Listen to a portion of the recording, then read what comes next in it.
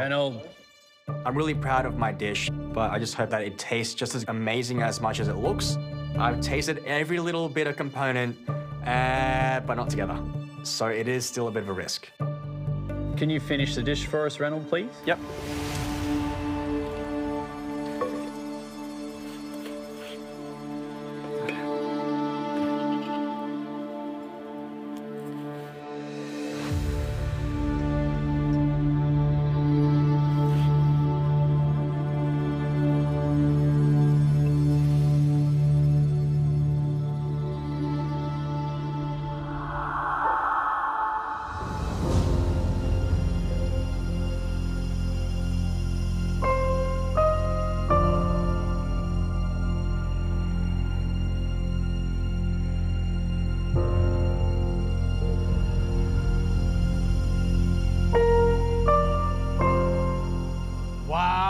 Wow.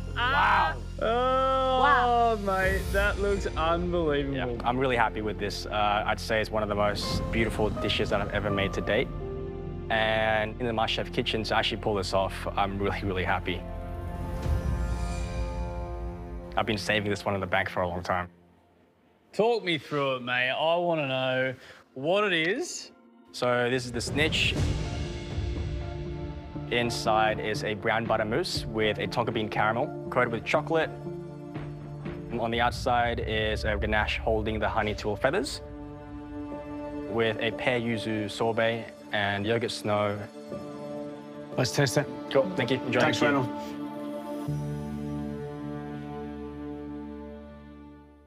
I think this Snitch dessert looks absolutely incredible. I mean, it's magic, right? Absolutely magical. Oh my God, look at that.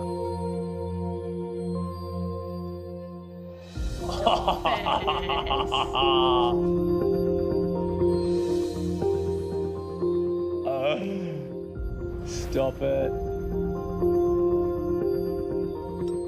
There you go. What I think is incredible is that these wings aren't just flat out of the mold. They're twisted and manipulated so that they... And crunchy. So that they look like the wings And crunchy. flat and crunchy. Gosh, it's almost a shame to break it.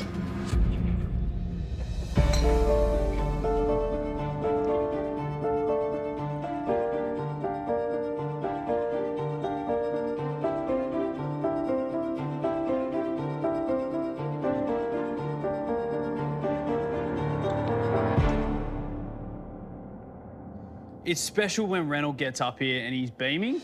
He's beaming for a reason, because to pull that off in here, that's next level. Absolutely next level. The really bright sorbet of the yuzu and the pear fills your mouth straight away. But then I was just like searching for that tonka bean brown butter caramel, because that's just what sort of coats your mouth and makes you want to go, hang on, I want to go back for yuzu. So I think it's just, I mean, technically, we don't even need to talk about it, but it is the hardest of hardest when we talk about technique in this very kitchen. He's absolutely nailed it. This dish is a game changer. It is technical, those beautiful honey tulle feathers that I loved the way they sort of bent as if they were in mid-flight. And then just everything inside the ball itself, you know, the tonka bean caramel, that brown butter mousse, you know, everything worked in terms of richness, refreshment. It's triumphant. This is exactly what we live for. It's absolutely inspired cooking. A1, first class, you know, presentation. But I've got to say, flavor, texture, balance, everything is also A1. It's first class. I agree with him. It's the best dish he's ever made.